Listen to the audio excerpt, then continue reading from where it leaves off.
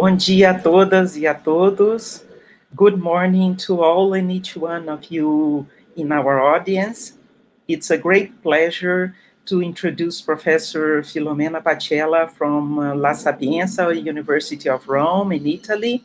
She's going to give this plenary talk, present us with this talk on overdetermined elliptic problems and constant mean curvature surfaces.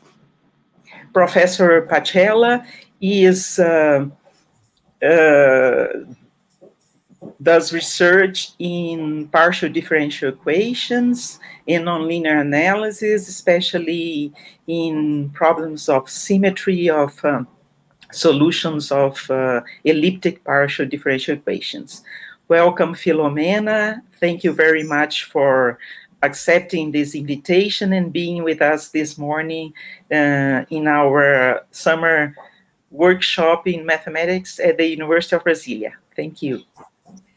Okay, thanks for the introduction, Liliani. Thank you to you and to all organizers of this very interesting summer workshop in Brasilia. And I am very pleased for this invitation. Okay, so as far as I understand, this plenary talk are meant for an audience which is where there should be mathematicians from different areas.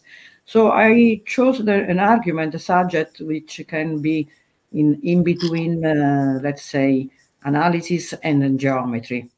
So what the aim of my talk would be, in fact, especially to put in evidence, to stress the connection between these two problems and with another one that, as you will see. So the first part of my talk will be stating, I will state classical things, and then I will move to some more recent development on this subject.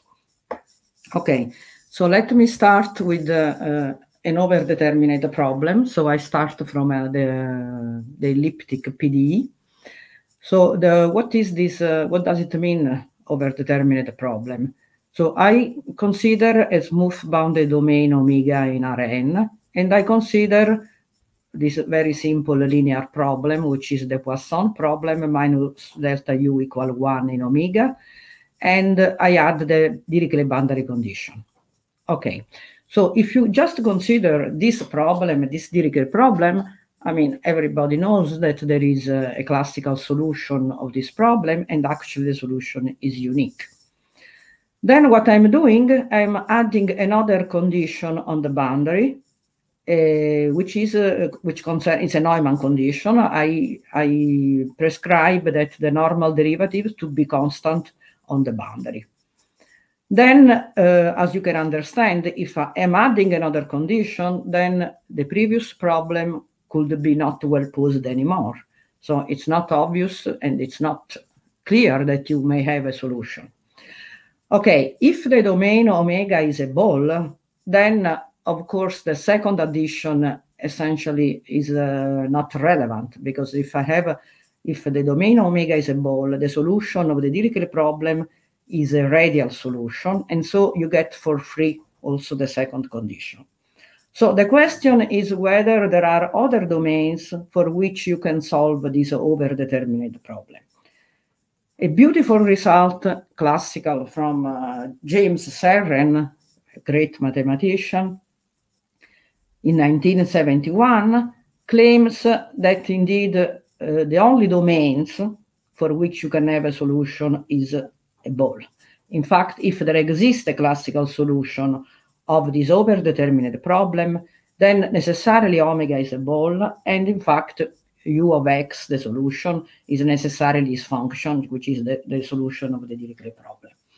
And where P0 is the center of the ball, and B is the radius. So this was a very nice result, and which was motivated at that time by many other, by some physical applications. In fact, which were reported in the paper of Serrin itself. And for example, one physical motivation, one physical model for this problem is when you have a viscous incompressible fluid which moves in a straight pipe with, let's say, moving in parallel streamlines, and the pipe has a cross-section which is omega.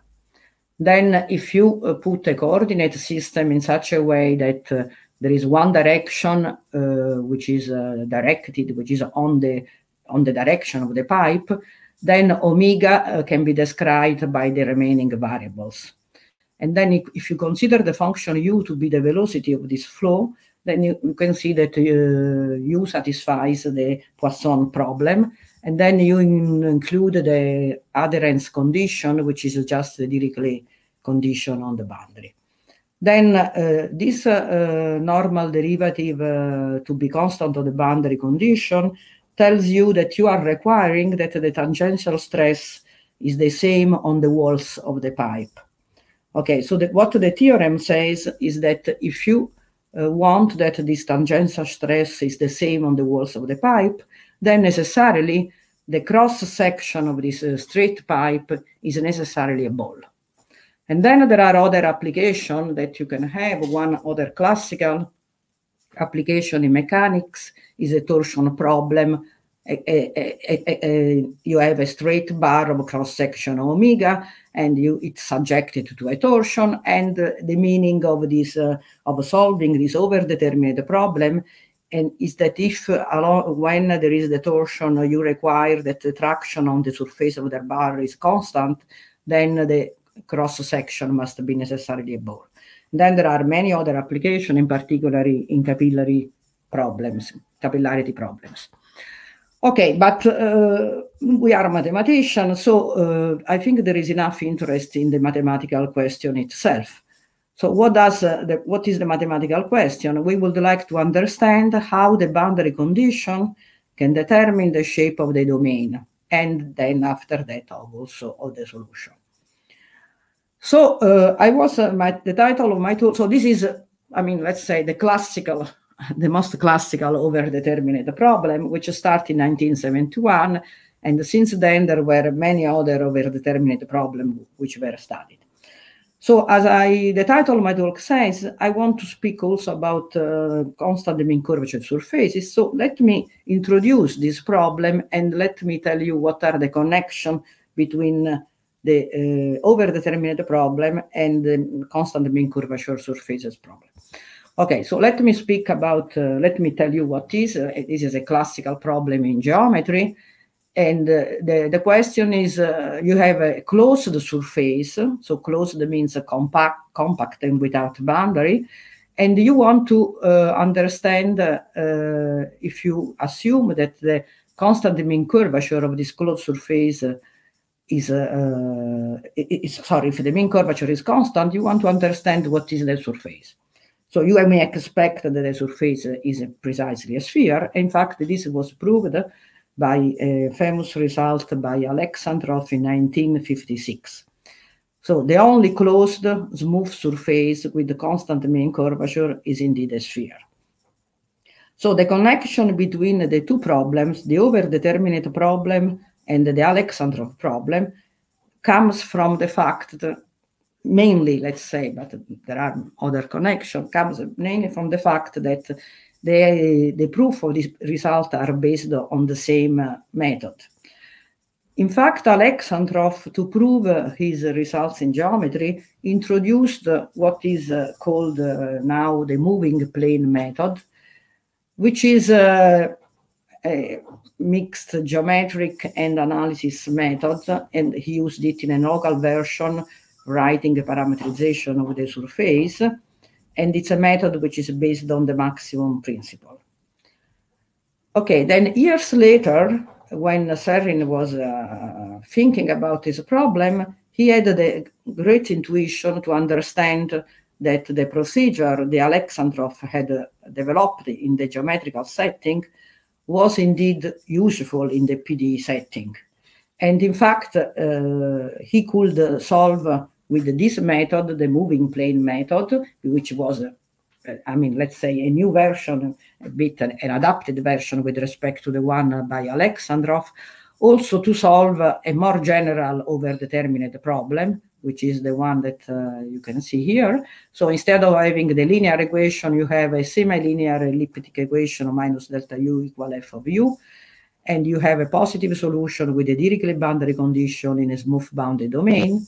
Then again, if you add another condition on the boundary, which is the normal derivative to be constant, then again, omega is a ball. So he could, the moving plane method was flexible to be used in a very general situation. Let me tell you that this device, this method, the moving plane method, after Serrin result, was used again by Gidas and Nirenberg in another famous symmetry result, which is the one of proving the radial symmetry of solution of a semi-linear elliptic problem in a ball. And since then, I mean, you can't imagine how many applications there are. So it's a very famous and very important method in PDE by now. Okay, but let me go on with the story of these two problems. At the same time, when Serrin proved this result, so in 1971, another great mathematician, Hans Weinberger, solved the same problem. I'm speaking about the first one when the linear problem, when the Poisson problem with f equal 1, with an easier proof with respect to the one that was developed by Serrin, which was based on integral identities. Anyway, Serrin proof worked only for the Poisson problem with f equal 1. And the proof of this theorem by Weinberger was indeed published in the same volume of the Archive for Rational Mechanical Analysis just after Serrin paper. But the story doesn't end here, because later another proof of the Aleksandrov result on constant mean curvature surfaces was proposed by a geometer, Rayleigh, in 1977. And it's peculiar that the proof of Rayleigh was very similar to Weinberger proof, was also based on integral identities, and indeed was also based a bit on PDE, because Rayleigh was considering the domain bounded by the closed surface, and inside this domain he was considering a PDE. So it was very similar to the proof of Weinberger. I think they were independent, but it's still interesting that, again, the two problems, which apparently can be completely different, one is a PDE problem, another one is a geometric problem, they again had the same proof, similar proof. So there is a connection between the two problems that I have enlightened by the proof, but in my opinion, a deeper connection is still missing. In which sense? When you go to prove, I don't know if I have time, maybe later to explain it a bit better. When you start to prove the constant mean curvature problem, as I told you, Rayleigh essentially used also a PDE. He was studying an elliptic problem inside the domain whose boundary was the constant mean curvature surface. So in a sense, even if it was not explicitly written in his paper, but if he, at a certain point of his proof, he could have deduced that for this elliptic problem inside the domain omega, there was an extra boundary condition. So essentially, he did not write it explicitly, but essentially he was implicitly considering an overdetermined problem. So he could conclude his proof using Serrin or Weinberger results. But he could also conclude the proof independently, which was what he did. So that's what I'm saying. What I'm saying that in certain sense, if you solve the PDE problem, then this implies that you can solve the constant mean curvature surface problem. But the other way around is not clear at all. So in my opinion, it's a very interesting question to show that if you have an overdetermined problem, like the one that I showed at the beginning, I mean, the classical one, let's say, and if you have, so you have this extra condition of the normal derivative to be constant, it could be very interesting to start to see if this condition implies that the boundary has a constant mean curvature surface. Of course, if this was true, then it means that you could solve the overdetermined problem as a corollary of the constant mean curvature problem. But this is not the case. But it is indeed true in a sense, because of course you prove that the only domain is the ball, which is a constant mean curvature surface. But so, in my opinion, a kind of investigation in this direction is not complete. Let me tell you that if you go to unbounded domains, then, and if you study the general problem with the other nonlinear term f of u, not just the linear Poisson problem, then you may find some example where this is not true. But for bounded domains and for other variants of this problem, in my opinion, it should be true, or at least there should be some condition which let you pass from the PD problem to the geometric problem. Okay, so now, since I want to now to expand a bit the connection between these two problems with another classical problem, so let me summarize what I have told you so far. So the Serrin theorem is a characterization of the ball. So it tells you that the balls can be characterized as the only smooth bounded domains for which the overdetermined problem has a solution. And of course, the sphere are characterized by the Aleksandrov result, which tells you that the only smooth closed constant mean curvature surfaces are a sphere. But I want to pass to another characterization of a ball or sphere, which is also very classical, which is through the isoperimetric problem. So everybody knows what is the isoperimetric problem, let's say the absolute, the classical isoperimetric problem, which sometimes is also called the Dido problem. So what is the problem? You have a certain domain, a bounded domain, with you want to fix the volume or the measure of this domain, and you want to see what is the domain which minimizes the measure of the boundary with the fixed volume.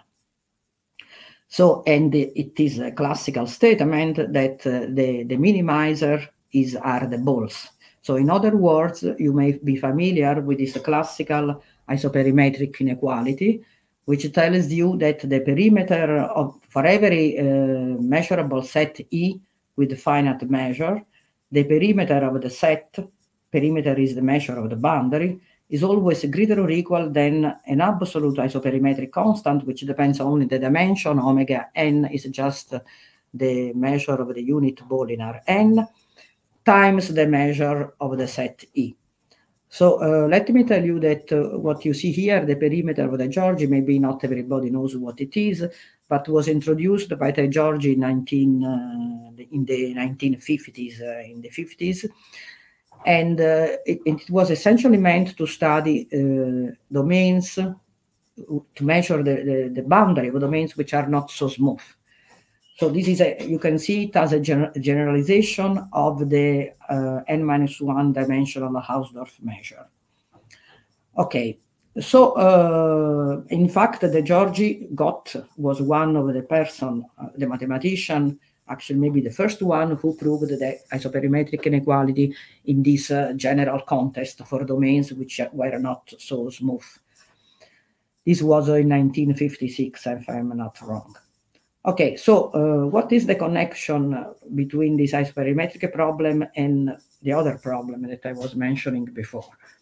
Of course, the first connection is that this is also a characterization of the ball. But let me tell you another reason. The isoperimetric problem is obviously a variational problem, because what you want to do is you want to study the minimizer of the functional which represent the perimeter of a domain. Okay, so it is a variational problem, but it's assumed that instead of studying the minimizer, you want to study the critical points of this functional. This is a functional whose variable is a set, of course. It's a functional with respect to the set E. And then when you want to study the critical points with the volume constrained, so this means fixing the measure, then you end up that the critical points for the perimeter functional are indeed domains, domains whose boundary is has a constant mean curvature. Okay, so then the Aleksandrov theorem can be understood in this sense that it claims that the only smooth connected critical points of the perimeter functional are indeed balls. This was done, as I told you before. Aleksandrov theorem concerned the smooth connected closed surfaces. But so you may wonder whether if you enlarge the class of the sets to the sets of finite perimeter, how the George was doing, whether the critical points are still those, or if there are extra critical points. But in fact, they are only balls or union of finite number of balls with equal radii. And this was very recently proved by Delgadino and Maggi in the class of sets of finite perimeter. Okay, so there is a connection between this classical isoperimetric inequality and Aleksandrov theorem. Okay, so what I want to do now is I want to go on and tell you some further development of the overdetermined problem and on the constant mean curvature surfaces. So in what direction I want to go. So the first one is that in a sense I would like to characterize, instead of characterizing balls or spheres with these two problems, I would like to characterize domains, for example, spherical sectors, okay, not the ball, but just a piece of a ball, and surfaces which are a piece of a sphere. Okay, I will explain to you what kind of generalization I have in mind. On the other side, for the overdetermined problem, I want to address the question whether if I impose a double boundary condition on just one part of the boundary, not on the whole boundary of the domain, whether I can reach the conclusion that the domain must be necessarily something. Okay? So let me show you the setting in which I would like to move. So this is some very recent research that I did with Giulio Tralli, and then I will tell you also the motivation for this new point of view. Okay, so what I would like to consider, let me start with the overdetermined problem, and I want to consider domains which are inside a cone. Okay, so what is a cone in Rn? I take an open bounded domain on the unit sphere, small omega, and then I consider the cone which is generated by this small omega, okay, in the usual way. I'm just taking one side of the cone, so t is positive, the parameter t is positive. So then inside this cone, I consider sets, and I will, okay, it's better to pass to some picture. Okay, so if you look at the picture to the left, for example, so I'm considering a cone. Inside the cone, I'm considering some set omega. Okay, then omega, in the way you can see in this picture, has a boundary, and the part of the boundary, which is the part which I call the gamma, is a surface which is enclosed inside the cone. And then there will be a part of the boundary of omega, which I call gamma 1, which instead intersects the boundary of the cone. Okay, so more or less you can think about this omega like the formation of a sector in a cone. Okay, and let me call this domain a sector-like domain because it's more or less a sector. So in particular, you could have a precise spherical sector, which is just the intersection of the cone with the ball. Okay. In this case, when I consider a precise spherical sector, with the vertex in the vertex, with the center, sorry, in the vertex of the cone, the boundary gamma, the one which is inside the cone, is obviously is a piece of the sphere. Okay, it's a piece of a certain sphere with a certain radius. Okay, let me tell you also that gamma, which is the part of the boundary which is inside the cone, which is usually called a relative boundary. Okay, so there is the domain omega will have a relative boundary which is inside the cone, which is gamma, and we have another part of the boundary which is gamma 1, which lies on the boundary of the cone. You may have a different kind of these sector-like domains, like the one to the right, where omega is, for example, does not contain the vertex of the cone on its boundary. The only assumption that I want, in order not to make my problem trivial, is that I would like that the measure, the n-1 Hausdorff measure of gamma and the n-1 Hausdorff measure of gamma 1 are both positive. Why? Because if this is not true, then you can think that the domain omega is all contained inside the cone, so it does not intersect the boundary of the cone. Then whatever I'm saying from now on will be exactly the statement of Serrin and Weinberger. There is no change on that. So the interest here is that I have this relative boundary inside the cone, which is not the whole boundary of omega. Okay. So for a domain like this, I am considering again a Poisson problem, minus delta u equal 1. And then I put a Dirichlet boundary condition, u equals 0 on gamma. I recall that gamma is the part of the boundary which is inside the cone. And the normal derivative is 0, so it's a Neumann condition, 0 Neumann condition, on the other part of the boundary, which is gamma 1. Okay, so now if I stop here, if I don't add the fourth equation, the fourth condition, this is a well-posed problem. This is a mixed boundary problem with the Dirichlet condition on one side of on one part of the boundary and the Neumann condition on the other part. So it's a mixed boundary condition problem, and if the intersection between the closure of gamma and gamma 1 is reasonable, in particular, for example, if it's orthogonal, then this has only one solution. It's a well-posed problem. But now I'm adding another condition. The other condition is that the normal derivative is a constant on gamma on the relative boundary. So this means that on the part of the boundary where there was where there was the Dirichlet condition, I'm imposing also a Neumann condition, but not 0. The normal derivative is a constant, which is indeed negative. And then I wonder whether this overdetermined problem has a solution. Again, if you think about the perfect spherical sector, the one which is in the center of this slide, then it is obvious that there is a solution. If you take just the radial solution for the Serrin problem, this is also a radial solution inside this cone, and it's obvious it satisfies all boundary conditions. Okay, so the question is whether this is the only one. So the question is whether the spherical sector can be characterized through this overdetermined problem. So the theorem that we could prove with Giulio Tralli in 2019 is the following.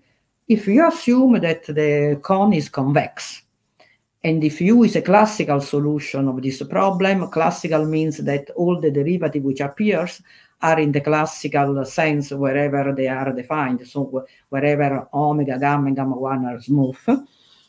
And if you assume also that the solution U is in the intersection of these two Sobolev spaces, then we can prove that the domain omega, this kind of sectorial domain, sector-like domain, is indeed a sphere, is indeed a ball. Is indeed, sorry, a portion of a ball, is a spherical sector. It means that this is the intersection of the cone with the ball. With the ball centered where? Centered at a point P0, which is always the vertex of the cone. So it is precisely the spherical sector that I was pointing you out in this picture, except when the cone has some flat portion of the boundary, in which case the domain can also be a half sphere lying on the boundary of the cone. So let me pass to a picture. Yes, so if the cone has a flat part of the boundary, then you have two alternatives. Either you have half a sphere or you have a spherical sector. But if the cone does not have a flat portion, like, for example, assume that it is a strictly convex cone, then it's precisely a spherical sector with the center at the vertex of the cone. Okay, so this is a characterization of the spherical sectors. Let me just make a comment on this condition that the solution belongs to the intersection of these two Sobolev spaces. Let me tell you that this is a kind of gluing condition between the two portion of the boundary where I have the Dirichlet condition and the Neumann condition. Why? When you have a mixed boundary problem, in general, you may have a problem with the regularity and in the part of the boundary where the Neumann boundary, the Dirichlet boundary intersect. So this is well known. So the assumption that we are having is implicitly means that you must have some angles, let's say, between these two parts of the boundary, which allow the solution to be in these Sobolev spaces. But let me tell you that a simple case where this is always satisfied, so this is not an assumption anymore, is when gamma and gamma 1, so the two parts of the boundary intersect orthogonally. Then you can prove, we could prove directly, but probably it is well known, that in fact then the solution is regular. Keep in mind also that you have another irregularity in this domain, which is the vertex of the cone. In general, you lose regularity when you have a domain with a conical point. But again, when the cone is convex, you recover also this regularity in these Sobolev spaces. This is due to some classical result by Mazia and Adolphson and Jerrison. Okay, so I have told you that through this overdetermined problem, so we are able to characterize the spherical sector among all the other possible sector-like domains. Okay, so let me pass now to the constant mean curvature problem. So what I would like to do now, I would like to characterize surfaces inside the cone, surfaces with boundary. Okay, so now let me give you a very stupid maybe statement, but obvious statement. Assume that you have a surface with a boundary, okay? And you may ask whether if the mean curvature is constant, this surface must be a piece of a sphere. Then this is obviously not true, because you have plenty of constant mean curvature surfaces. You have cylinders, surfaces which are a surface of cylinders. You have Delaunay surfaces. You have something which is called catenoid, onduloid. There are several. In particular, there are rotational symmetric surfaces that you can have. So if you take just one piece of this surface, will be a piece of surface with a boundary with a constant mean curvature, and there is no reason why this should be a piece of a sphere. Okay. So in order to characterize constant mean curvature surfaces as a piece of a sphere, you have to impose some kind of boundary condition on the boundary of the surface. So what will be the setting that we want to consider is the following. So we have a surface gamma. So now forget about the domain omega, even if I have written here omega, but our attention now is on the surface gamma. So take the surface gamma, and which is inside the cone, okay? And which has the boundary, and assume that the boundary of this surface intersect the boundary of the cone. In all three pictures that you are looking at, so you will see this is the situation, okay? So then I may ask if I take a surface inside a cone, which intersects the boundary of the cone, and now it's reasonable to ask the question whether this gamma is a piece of a sphere. Okay, again, I must tell you something more about the way gamma intersect the cone. Otherwise, again, it is not true, because you take any piece, for example, a cylindrical surface intersecting a cone, there is no reason why this should be a piece of a sphere. Okay, so what we can prove? What is a good way of posing this problem? So the result that we got with the Giulio Tralli is the following. It's parallel in a sense with the other one, with the overdetermined problem. Assume that the cone is convex again, and assume that gamma, so gamma is an n-1 dimensional manifold with the boundary, and the boundary is lying on the boundary of the cone, and assume that it has constant mean curvature, which is a constant h positive.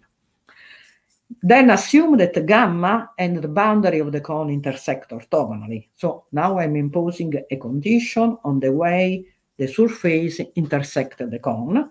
Then I can prove that gamma is indeed a spherical cup, is a piece of a sphere, with the center again at the point P0, which is necessarily the vertex of the cone if the cone does not have a flat portion. If it has a flat portion, again, it can be half a sphere. So we have again these two alternatives, and in particular, for example, in a strictly convex cone, gamma must be necessarily a portion of a sphere, a piece of a sphere centered at the vertex of the cone. So this gives you a characterization of pieces of a sphere. But our theorem, I was telling you with this, I was stating the theorem with the orthogonal intersection because it's a bit easier. But in fact, we had a more general gluing condition between the surface and the cone, which is expressed about this integral to B0. Okay, but for our purposes, is enough to understand the case of orthogonally glued surfaces. Okay, so but let me tell you that after we proved this theorem, we realized that this theorem had already been proved by Cho and Park in 2011 in geometry, and with, in fact, some proof which was a bit similar. Our proof relies, like the proof for the overdetermined problem, on integral identities. It's a bit similar to the proof of Rayleigh somehow. And it uses the PDE. It uses a PDE equation inside the domain omega, which is how do you say, whose boundary is gamma in the boundary of the cone. Okay, so that's why we got both the result for the overdetermined problem and for the constant mean curvature surfaces. Let's say in a parallel way, let's say in the same paper, because the method of proof for those two problems, the overdetermined and the constant mean curvature surface, was similar. Okay, so but I was saying, so there was a previous proof, but however, in our opinion, in this proof, which essentially is similar to our proof, actually ours is similar to theirs, but we did not know. But there are not so much details, and also it's not clear that everything is really well done. There is some small gaps in because they, for example, they consider, as I told you, a PD problem inside the domain, but they don't consider enough regularity in order to state everything precisely. But anyway, the proof is similar to ours, and for sure the result is true. Okay.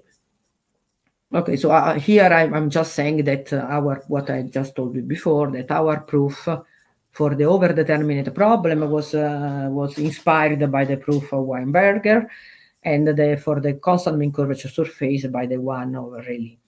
Let also, and both exploit the PDE problem.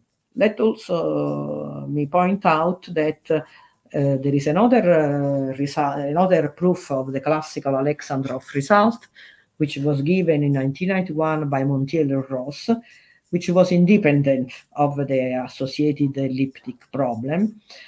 And also this proof works in the context of cones, in convex cones, but only when the surface and the cone intersect orthogonally. Okay. So now let me give you some motivation and inspiration about why did we came up with this problem in cones. As I told you before, for concerning the classical statement by Aleksandrov about the constant beam curvature surfaces, they were related to the classical isoperimetric inequality. Though they are independent results, but they are related because the constant beam curvature surfaces are the critical points of the perimeter functional. So we were in fact inspired also here by a relative isoperimetric inequality in cones, which indeed was something that I obtained many, many years ago in 1990 in a joint work with Pierre-Louis Lyons. We were studying at that time the symmetrization for functions which were not zero on the whole boundary. So we came up in studying some mixed boundary problem, and to study the related Sobolev spaces and the best constant in Sobolev spaces, we were motivated to study an isoperimetric inequality in cones. Okay, so in 1990, we had this isoperimetric inequality 30 years ago, which was indeed a characterization of a spherical sector inside a cone. What it says, what is the relative isoperimetric inequality, what is the relative isoperimetric problem, is the following one. Assume that you have a cone and assume that you have this domain omega, as in this picture, then and assume that I'm fixing the measure of omega, okay? And then I ask, what is the domain omega inside the cone, which has the minimal, the smallest relative boundary, smallest in terms of perimeter, let's say. So among all domains inside the cone with the fixed volume, what is the domain which minimizes the perimeter of the boundary which is inside the cone? So what I'm calling here gamma. So again, our attention will be on the part of the boundary which is inside the cone. Okay, so you may expect that the best domain is the spherical sector. And this is indeed what we proved with Pierre-Louis Lyons. And so we proved essentially this isoperimetric inequality here, which holds in when the cone is convex again. Again, the convexity of the cone is playing a role. So what does it say is that if you have a convex cone and E is any domain inside the cone, and then P sigma omega of E is what is called the relative perimeter. So it means it is the measure of the boundary of the set E, which is inside the cone. Okay, then you have this is called the relative isoperimetric inequality, which is very similar to the one which you have that you have in the classical statement, except here omega n is not the measure of the unit ball anymore, but is the measure of the unit spherical sector, so in the intersection of the cone with the unit ball. Okay, so equivalently, we can say that the only measurable sets inside the cone which minimize the relative perimeter with the volume constraint are the spherical sectors. Okay, so this is a characterization of spherical sectors. So we proved this in 1990. Years later, this theorem was proved again by Ritoré and Rosales in 2004 using calculus of variation methods. And then in 2013 was reproved again by Alessio Figalli and Intrei using optimal transport methods. And then again was reproved in 2016 by Cabret, Rosoton, and Serra using Aleksandrov, Backelman, Pucci inequality. Let me point out that the Figalin-Drey among these proofs was the one which did not need the smoothness of the cone, but I mean, he could use Lipschitz C1 cone, C11 cone instead of using C2 cones, let's say. But anyway, in all these proofs, they require the convexity. Okay, so this theorem gives the shape of the minimizer as I was telling you. So then, if you take, this is a variational problem, so I'm minimizing this functional which represent the relative perimeters. And then it's not difficult that if instead of studying the minimizers, you want to study the critical points of the perimeter functional, the relative perimeter functional, then what are this set? What are the critical points? The critical points are sets, of course, whose relative boundary, so the part of the boundary which has the cone, has a constant mean curvature and intersect the cone orthogonally. So if you study the constant mean curvature, the surface inside the cone, which intersect the cone orthogonally, you are essentially studying the critical points of this perimeter functional. So the results that we got with Giulio Tralli says they in fact characterize the critical points of this functional in convex cones. Okay, then from this came the idea that we could also characterize the partially overdetermined problem, because we knew that these two problems were somehow parallel to each other.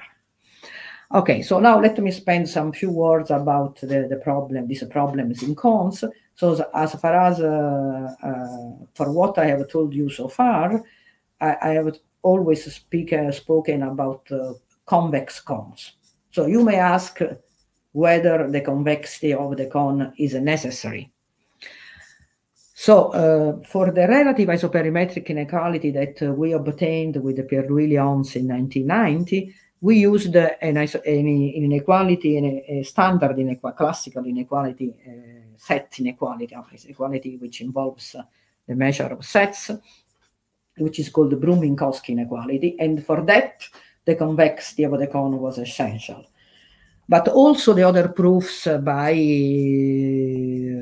Ritoré Rosales and Figalin-Drey and Cabret and others, they all require the convexity of the cone. So it seems quite it's an important condition. In fact, you can have, at least in the context of the relative isoperimetric inequality, you can have counterexamples by just taking two ice cream cones connected by small tunnels. But on the other side, Bayer and Figalli recently in 2017 proved that if you have a cone which is almost convex, so which means that it's very close to a convex cone with respect to the Hausdorff distance on the sphere, and in a certain class, C11 uniform class, then you still have the isoperimetric inequality in the same way as I told you. So, the boundary between having the isoperimetric inequality or not having it is not clear. So, but for sure, if you go out from the class of a convex cone, you cannot claim that it is always true. But anyway, surprisingly, so you can ask the same thing for example, for constant mean curvature surfaces in cone. Can you remove the convexity of the cone? And then surprisingly, we could have a result in any cone adding a different kind of assumption, and which is again a result that I got with Giulio Tralli. So now my sigma, my cone, is any cone, so it's not convex, no, whatever cone you want, smooth except in the vertex, of course. And then you consider again a surface inside the cone. And the boundary of the surface gamma is on the boundary of the cone as before. And again, you assume that the gamma has a constant mean curvature. And okay, here you do not have to assume that the curvature is positive, but then it comes after the proof. But then you put another condition. So the cone is any cone, but on the surface, you put the condition that the surface is strictly star-shaped with respect to the origin. Origin is the vertex of the cone. So what does it mean strictly star-shaped? That x that scalar, the normal on the surface gamma is positive. And then we add again a gluing condition, condition between the intersection of the cone and the boundary of gamma, which essentially is always satisfied again when the surface intersects the cone orthogonally. Okay, so let me point out that strictly for a surface to be strictly star-shaped, it means that it is a radial graph with respect to the small domain on the unit sphere. So it's a polar graph. So then the conclusion is the same. Gamma is must be contained in a sphere, in the boundary of a ball centered at point P0. And actually, this time we were able to prove that P0 is necessarily the vertex of the cone when the intersection is orthogonal. Okay, so this is an interesting result in geometry, and as far as I know, this is a new result in differential geometry. So it tells you that every constant mean curvature radial graph intersecting a cone orthogonally must be a spherical cup centered at the origin. So we do not need the convexity of the cone, but we assume now that the surface is a radial graph. So the proof of this result, of this other result, is different from the one in convex cone. So it's different from we did not use neither an associated elliptic problem, neither we used the integral identities, but we use some point-wise inequalities. And it is a bit funny that our proof was inspired by an old proof of due to Jellett in 1853, which my colleague Giulio Tralli discovered just a bit by chance somehow, which this guy Jellett in 1853 gave a partial proof of Aleksandrov result. And Aleksandrov result was proved in 1956, but so 100 years ago, the question of characterizing constant mean curvature surface was already an important question, and Jellett could prove that it was a sphere among the star-shaped surfaces. So my colleague knew about this result, and so we saw that it indeed could be adapted also in our case. So for radial graph, you do not need the convexity of the cone. So once you get this result in any cone for radial graph for star-shaped surfaces, then you may ask whether you could modify the proof so that it works also for the overdetermined problem. So what does it mean? So assume now that the cone is not convex, and I have a partially overdetermined problem in a domain in a cone, and now the domain is star-shaped. Can I claim that the domain must be necessarily a spherical sector? We could not prove this. This is an open question. In my opinion, it's very interesting because the class of radial graph is very important also in the isoperimetric inequality and for many questions in geometry. So it would be very nice to prove this theorem for star-shaped sets, but we were not able because the proof that we had for the constant mean curvature problem was not similar to any proof and could not be adapted to solve the PD problem. My opinion is in general that the PD problem is more difficult than the other problem. Okay, so I think that my time is almost over.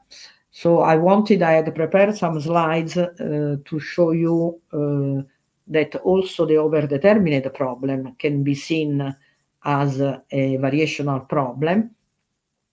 So I was telling you that the constant mean curvature problem is a variational problem if you think of it as the problem of finding the critical points of the perimeter functional under a volume constraint.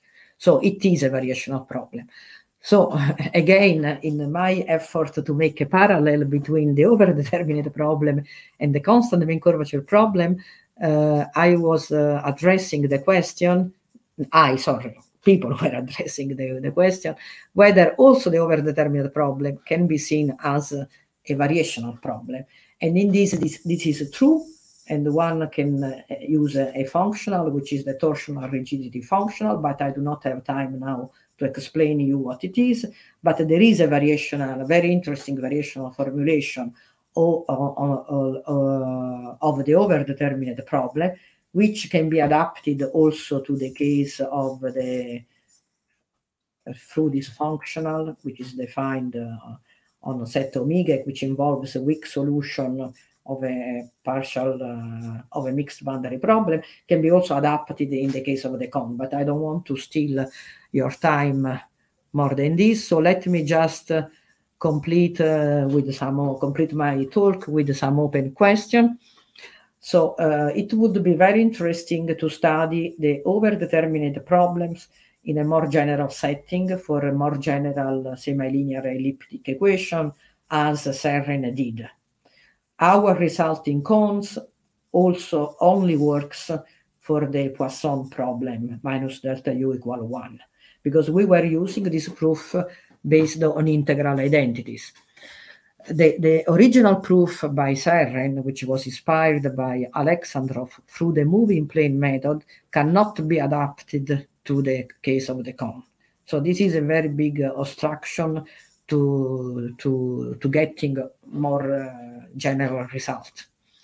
Then, okay, we had this problem in cones because we were motivated by this isoperimetric inequality, by some physical problem, and by, let's say, the fact that we wanted to characterize special domains. But you may study the partially overdetermined problem also in other geometries.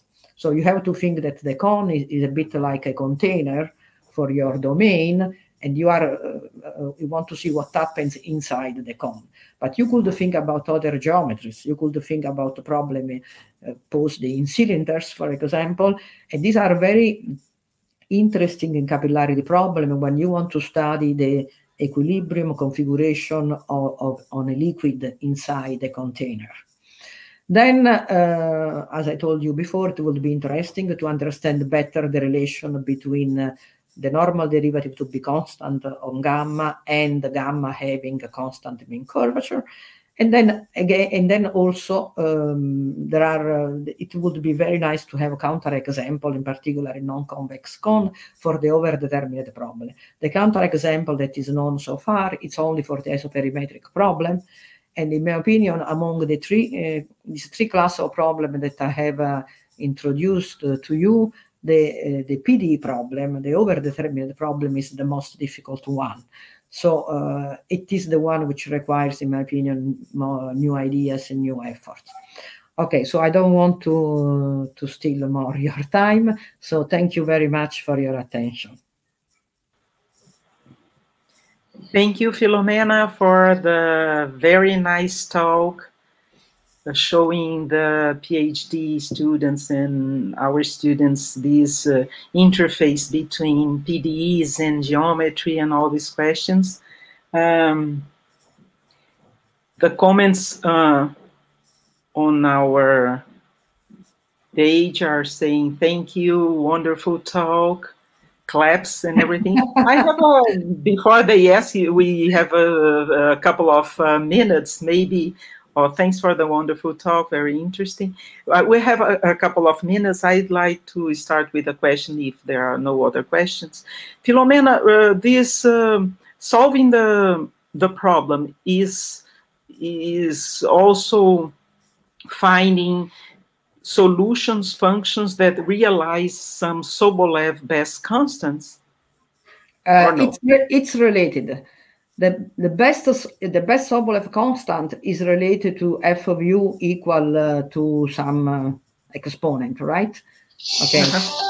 it is related through, if one can solve a more general problem. It is related as in the same way as the isoperimetric inequality is related to finding the best Sobolev constant. Yes, there are relations. Danilo is asking a question. Thanks a lot for the most clear and interesting talk. Could you say a bit more about the integral gluing condition? Oh, the integral gluing condition. So let me, okay.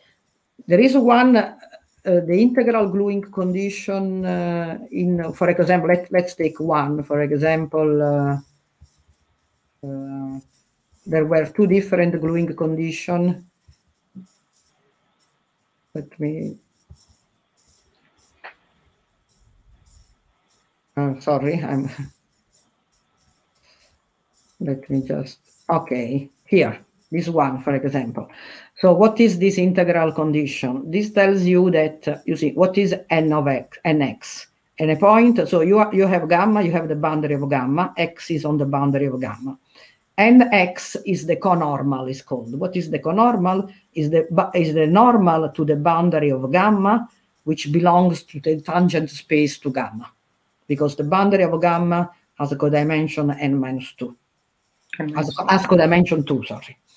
Okay, so this tells you some indication on the angle that the gamma must form with the boundary of the cone. So if it is orthogonal, this is always 0. Okay. But if it is not orthogonal, this scalar product may have different sign. Okay. So what this condition tells you that you can allow different angles on certain part of the boundary of gamma. Gamma can intersect with the different angles, but there must be a compensation when you go along the boundary of gamma, so that this integral must be 0. And this is interesting because, as I told you, there are constant mean curvature surfaces which are not spheres, okay? And if they are not a sphere, then this integral cannot be 0, because this condition tells you that they are 0. So this gives you a condition for constant mean curvature surface different from spheres to intersect the bond. Thank you. Okay, I don't see other questions. Just compliments. Okay. So, Filomena, thank you very much for sharing these ideas and open problems to instigate to our students, and let's hope to meet sometime soon. Yeah, here in especially in Brazil, I would hope. The summer meeting again. Okay, so there is some. How do you use the? I don't know if in the chat. No, okay. There are no other. No, someone is asking on how you use the orthogonal condition in Theorem 2. What is Theorem 2? Sorry, Theorem 2 is the one about the constant mean curvature surface. Because when you use, I mean, the simple way to do this, see it as a way of bypassing the problem when you have a domain inside a cone.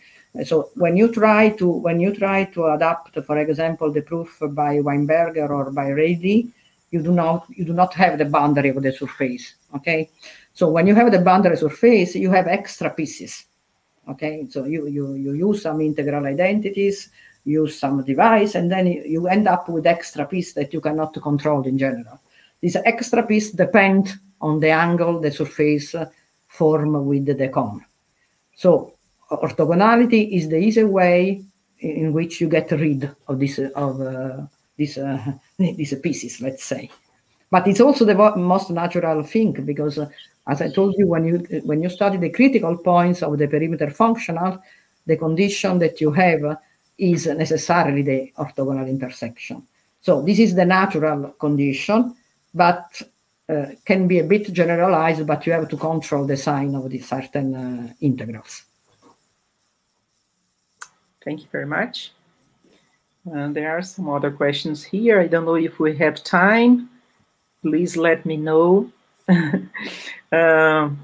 Maybe the last question, Professor Filomena, could you talk some more about the shape optimization part? How the PDE influences the derivative of the functional J?